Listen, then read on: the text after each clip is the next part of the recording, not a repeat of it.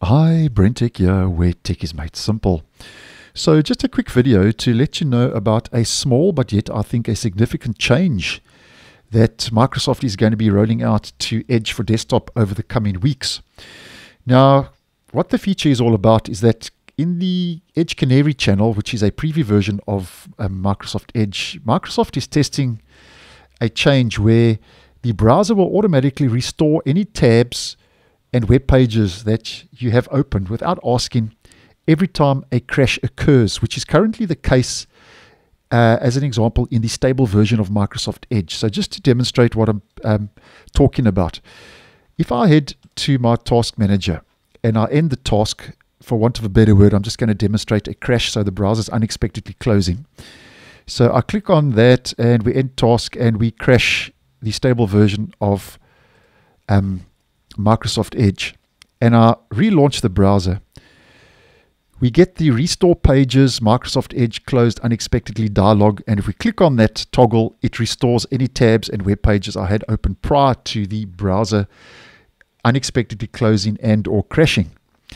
Now this is where the change is coming, and in Edge Canary, which is a preview version as mentioned, this feature is currently being A/B tested with a select amount of users, and unfortunately I'm not one of those users, but nonetheless I'm sure you'll get the general idea by the end of this video, and I actually think this is a nice move in the right direction. Now basically the benefit of this feature, where you won't be asked to restore pages and those pages will be automatically restored, is that you won't have to basically worry about losing any of your open tabs or web pages because you, as an example, didn't select that dialog. So if I move over to Edge Canary 124, which is the latest preview version, and I do exactly the same, let's just end that task and unexpectedly close the browser, and then I come back and I relaunch it, and you see you get that restore pages dialog. Now if you aren't tech savvy, or you miss the opportunity, or for whatever reason you don't see this restore pages, then you're going to lose all of your browsing experience prior to the browser crashing. So this is where the change is going to basically improve this experience. You won't have to click on the restore tab.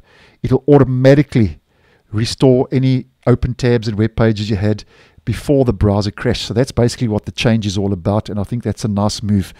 But I must just say, on the other hand, I hope Microsoft gives us an option to be able to choose between the two.